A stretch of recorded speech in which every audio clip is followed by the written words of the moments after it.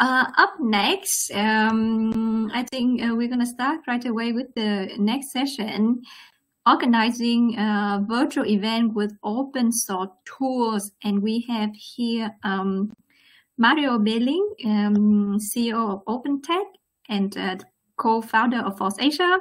He also the project lead for Eventyay. He's gonna talk to us, share some experience how we can use open source tool to organize a virtual event like this, because it's getting more and more important that the community can continue to connect with other people through online event. Mario, the floor is yours. I saw that you already have the presentation, right?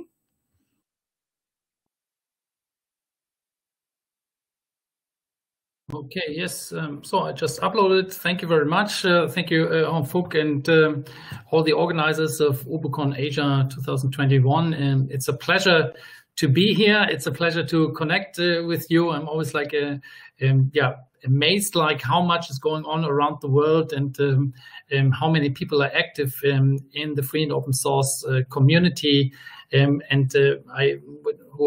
haven't heard about. So I definitely appreciate your work and organizing the event. So I'm going to talk about organizing virtual events with open source tools, and I specifically want to showcase here and share a bit more about Eventyay, the open event tool that's organized by the team at Force Asia and Open-Tech in Berlin. I'm right now in Berlin, so greetings to all of you. By the way, we have beautiful weather here in Berlin. It's very nice and sunny, and you might hear some music from the background.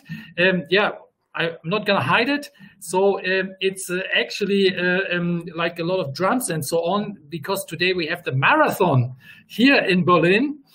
So a lot of people are running there, and it's right in front of my door, and there are drummers and so on, like supporting the marathon people. I don't know, maybe I can even show you. Why not? We can't be together at one place, but we can share a bit what's going on. So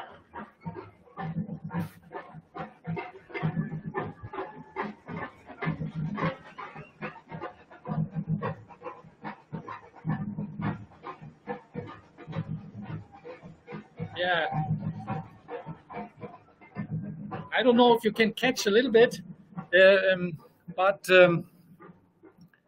you can definitely hear the drums, I guess, exactly like a marching band. So that's what's going on in Berlin. It's really nice to see how life is coming back into the city. So I hope it's also coming back to where you are, and I hope like we are working together around the world to overcome this crisis and any other crisis that people all over the world might face. And I think we can use, of course, open source for it. Open source gives a possibility to connect and collaborate.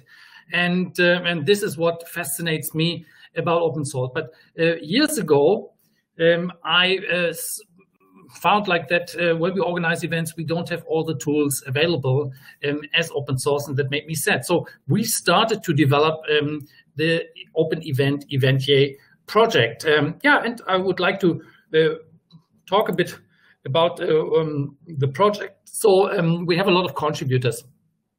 And people come and go, but like here's a showcase here, a few pictures of people who have contributed over the years. But actually, I think we have more than 300 people who, like across different projects, different components and so on, contributed. And of course, we use a lot of libraries. So in the end, I don't really know exactly how many people contribute to the overall ecosystem of Open Event.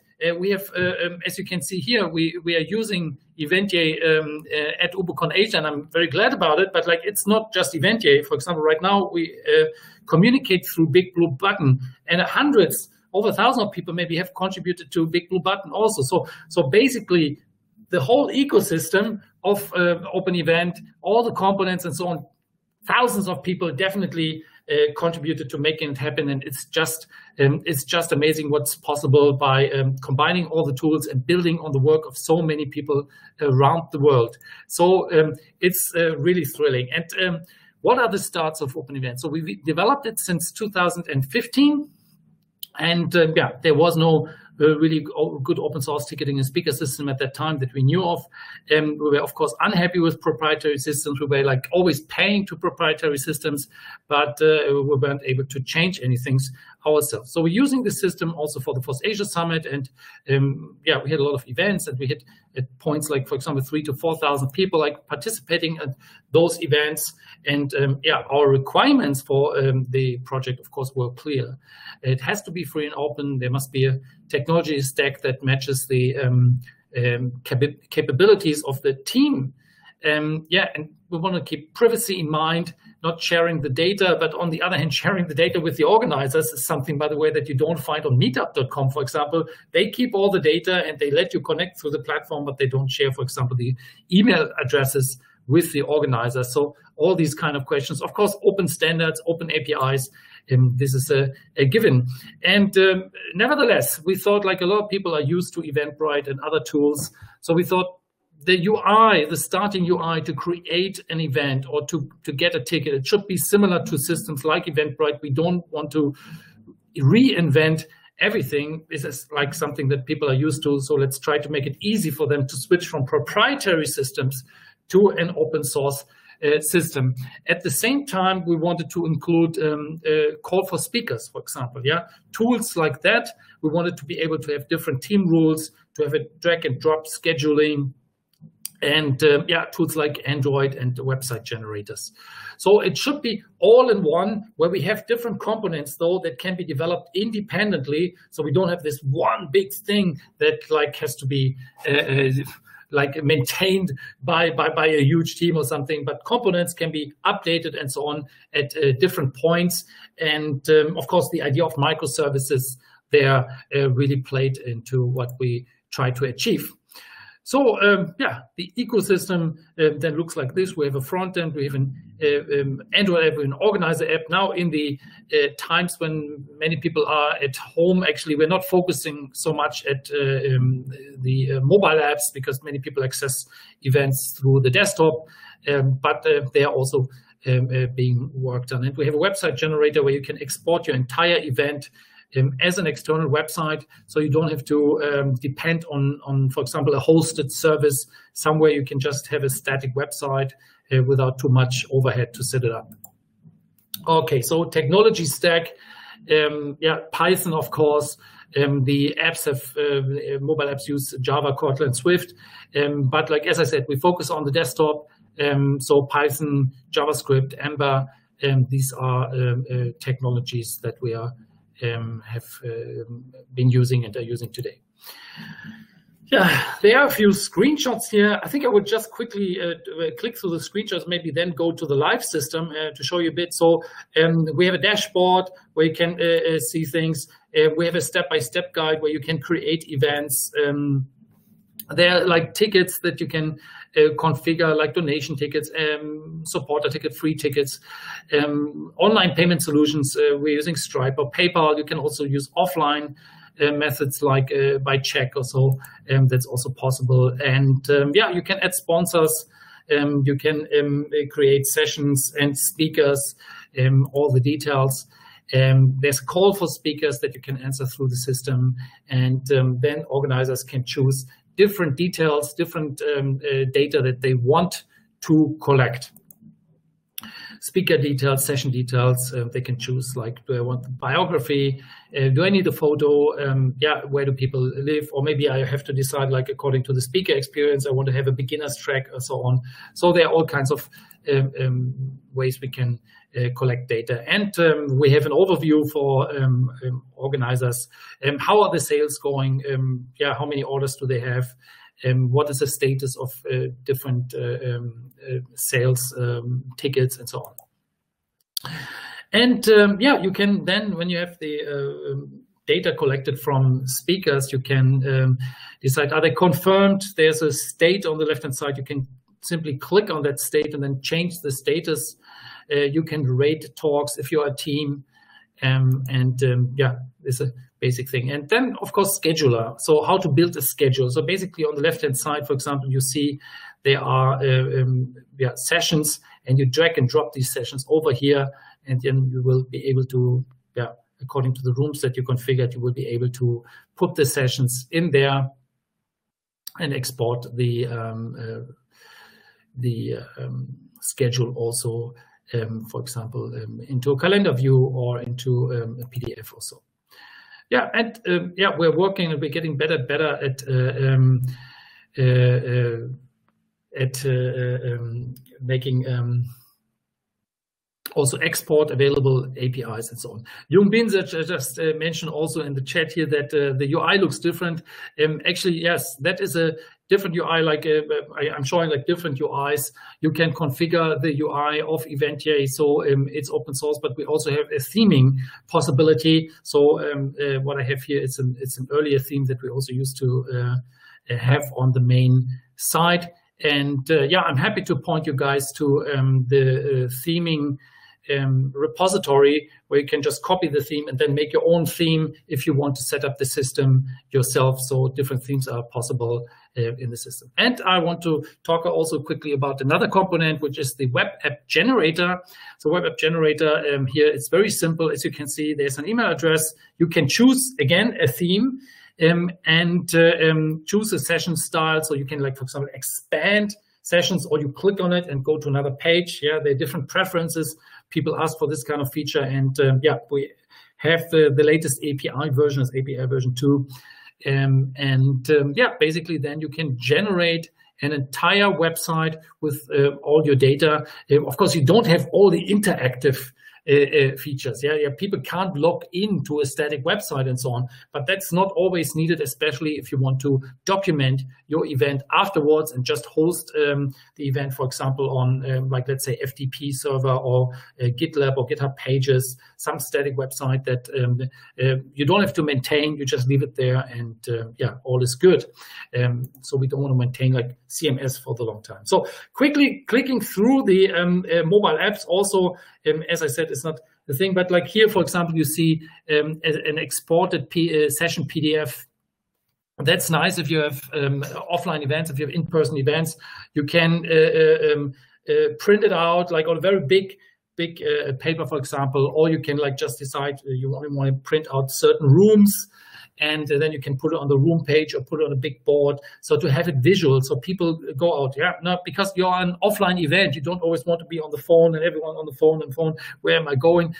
It's a communal thing. You have a big poster, and you look at it, and you look together with other people, and you say, hey, are you also going there? I'm going there, and so on. You have some interaction.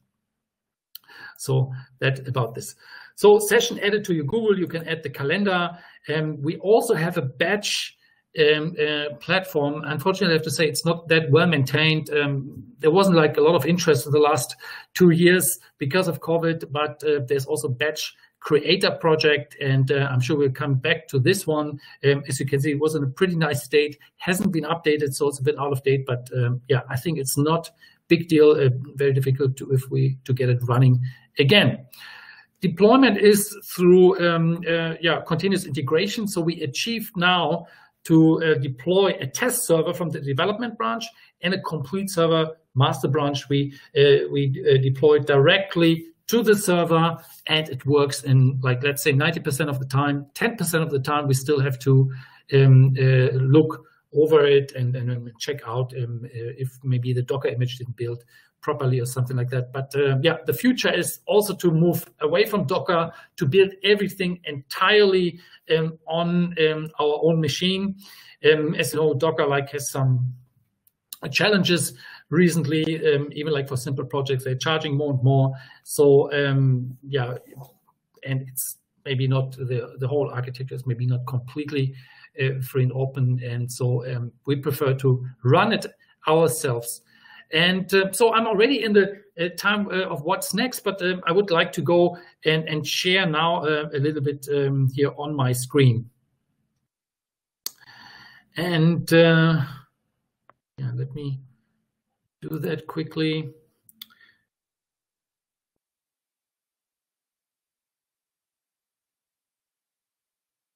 So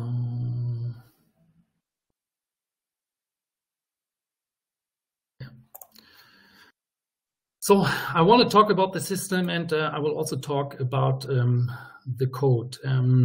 The should be loading for you guys, and what you see right now is our main developer, the profile of our main developer, Arif Jamal.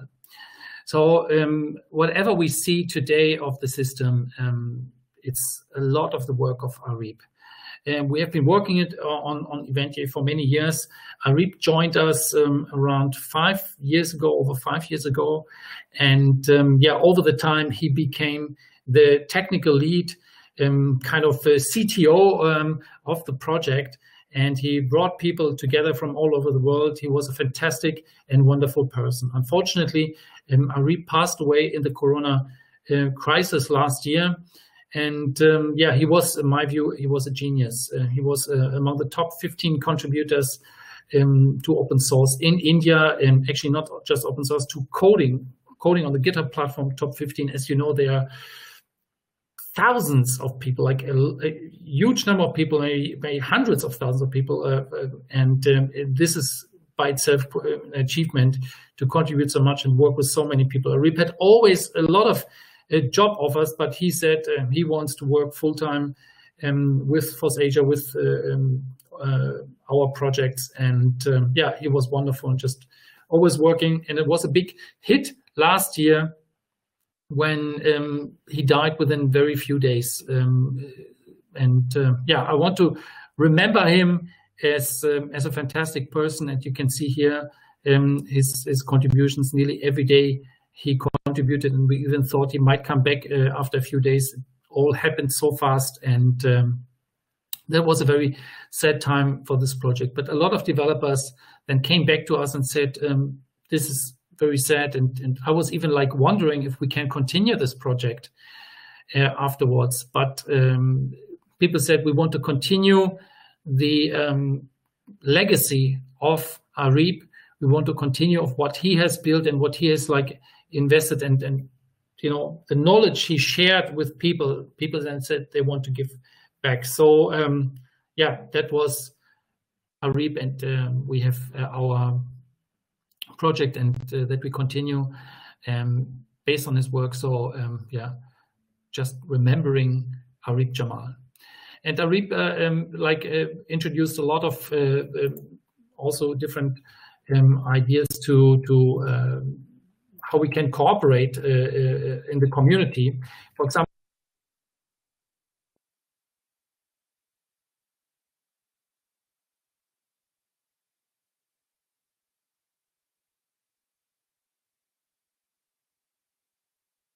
Mario, we can't hear you anymore. Yeah, I dropped out a moment. So Arif, when you did work with him, he also shared with you how to work in the community. And one thing he, for example, introduced was like more communication on the GitHub channel and more events. So I also would like to point you to our GitHub channels. For example, right now you see the front end, how people also homefolk reporting bugs, how people talk here and share about their knowledge. So if you're interested to participate in the project, to develop it, maybe adjust it for yourself, deploy it for your own community, definitely join us on the GitHub channel. Then you find all the code on the FOSS-Asia GitHub. So FOSS-Asia GitHub, and there you can just type in open event. So the software we call open event, and yeah, there we will see a lot of components, and you will see what ones are more active. But Jungbin, as I pointed out earlier, the theme is also here. There's not much activity on it. It's pretty stable, but you can check it out here as well if you are interested in that. Okay, so let's talk a bit more about the project and share a bit more about how it works. So I think a lot of you already discovered how the project can be used. And I really like the schedule that we came up with last year. So we enable people to, for example, build their own sessions. I'm going a bit in detail here because I think maybe a lot of people here in this talk will know about Open Event and Eventyay, but maybe they don't know about all the detailed feature yet. So I will jump over and not talk about the basic features. I will talk about a few nice things here. So what we have, for example, is that you can remember your own talk. You can add it to your own schedule. So for example, I can click here, and now it will show up in my own schedule. This is a really nice and cool feature. Click on my schedule and you will see all the sessions that are on my schedule. Also, if I'm a speaker, I would see my speaker sessions. Yeah, and okay, that's not working, but I can I have to check this out. Maybe I activated a filter. If you want to clear all filters, you can click here. Okay, yes, as you can see now, all the filters are done. And then I can still click on my schedule, but I can also activate a filter. Actually, if I let me try a micro OS. And then the filter, as you can see, micro is coming. So you play around a bit with it. You can also, for example, choose the tracks here, filter according to tracks, filter the rooms, filter the session types. So all are pretty nice, cool things. Then something that we did recently is groups, and we're still heavily working on it. So this feature is still in alpha stage. So here we have a few test groups. For example, I click on the FOSS Asia test group, and you will go to a page where you see all the events in this group. So we have here past events, and they are followers. And some people decide, okay, they want to be public, so they can also share that they are members of this group themselves. Then we have the question how can people actually create an event? So create an event, on most pages you have the create event button, and as you can see there are different sub pages or wizard pages. There's basic details, there's additional info, there's attendee form, sponsors, session, and speakers. So you can pretty much fill in everything, but in order to make a simple event, let's say you only have a meetup, you don't have to fill in that much. So I will create an event, test event at UbuCon Asia. And you don't even have to select all the options here. It helps, of course, Google to find you. I say it's an online event, and the event is, for example, on the 20th of October. I can say, it's just on the 20th, and it starts at a certain time. So I can choose the time zone. Usually, we have the time zone here that you are in. I'm in Berlin right now, but you can find any time zone. For example, I can find I don't know, can I find Seoul here? Yes, I can even find Seoul here in Asia. And I say it's an afternoon event. It starts, for example, at 3 p.m. in Seoul, and it finishes at 5. Okay, cool. And I can say, this is the most important event of the year in Seoul about open source. Okay, cool. And I join. I can choose a picture. I can find some picture in my gallery, for example. Don't know, let me find something here. Maybe something like that. I can always change the picture, look around what I like. So to decide then anything that fits me. So for example, here we see a picture of our last event in Singapore. I can change the size. It gets uploaded, and that's cool. But of course, I need tickets. So I have the options: ticket event or registration event. Registration event is just for one person can register, so click. So if you know Hopin, for example, that's similar to that. Or you can have a ticketed event. So let's say, that's a free community event, and I say community ticket. I can now decide, do I want a description? This is the perfect ticket for community members, everyone should get it, of course. And I can say what's the ticket sales time. Usually the ticket sales time is by default until the end of the event, but I also want only one person at a time get a ticket, so I don't want them to get 10 tickets or something.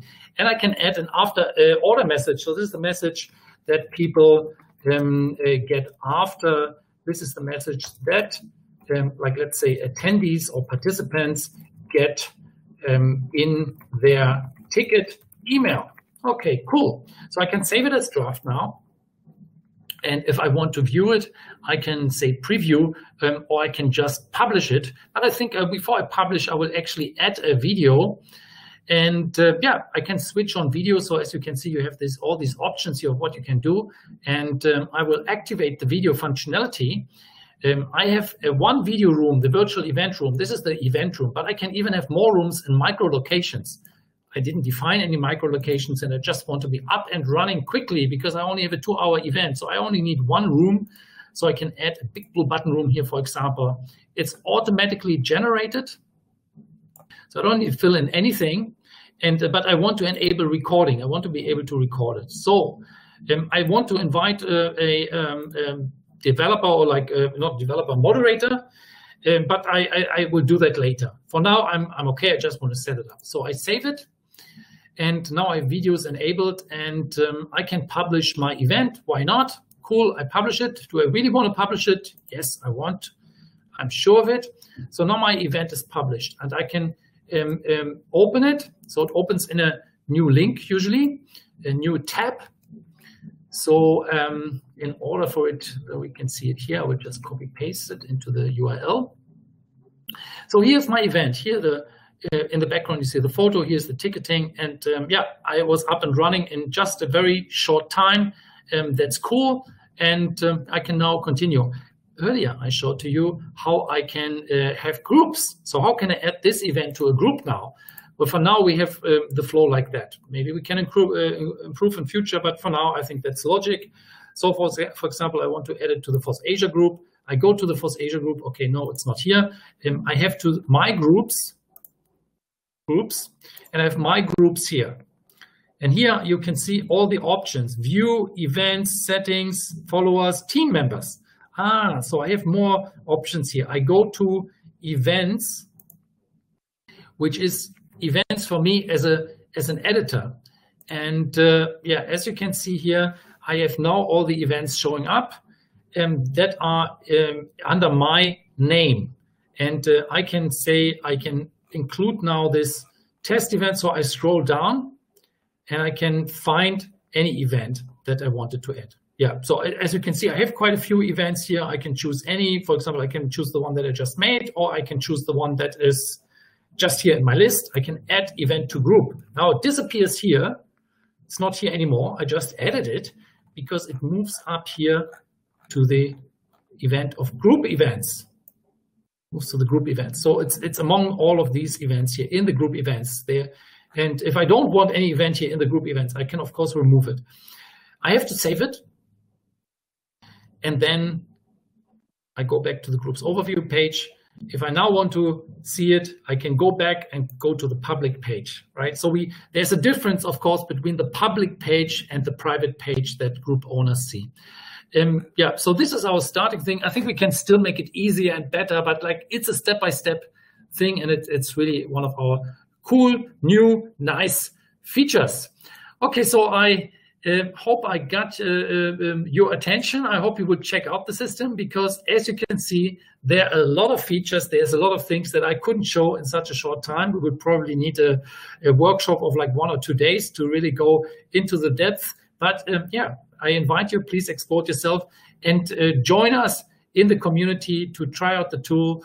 Please join us if you're interested to develop. And yeah, join us if you have knowledge on other areas, for example, translations. And I know a number of people here already helped with the translations. For example, we have an increasing community also that translates to Korean.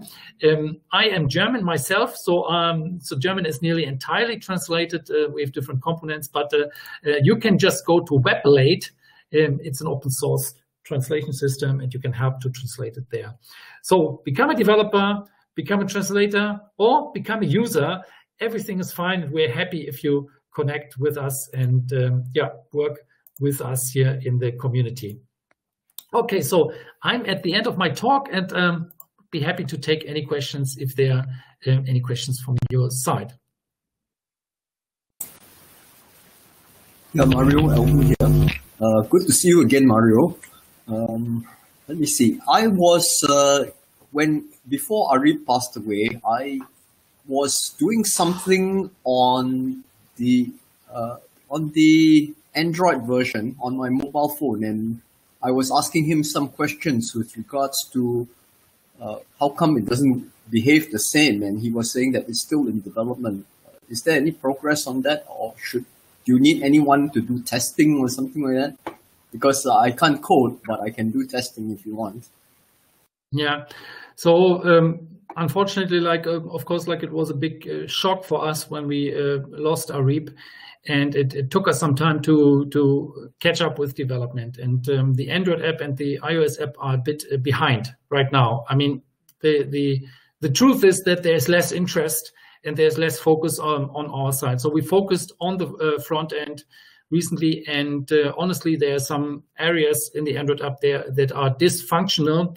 Furthermore, we always have Google contacting us all the time. They're always changing their policies, which means, for example, it's difficult. They don't allow you to sell a ticket somehow through the app or something. They say in-app purchase, they want to get a share and so on. Yeah, so it's like there's a lot of work lying ahead of us before we are able to get the Android app up to the same level that the web app is now.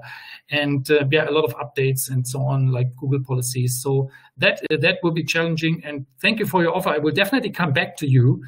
But I guess before spring, we won't be able to release a proper new app, and except if there's a huge change and we can all go back to live events. But I think it will still take a little bit of time before we can go back to live events. Right, thank you.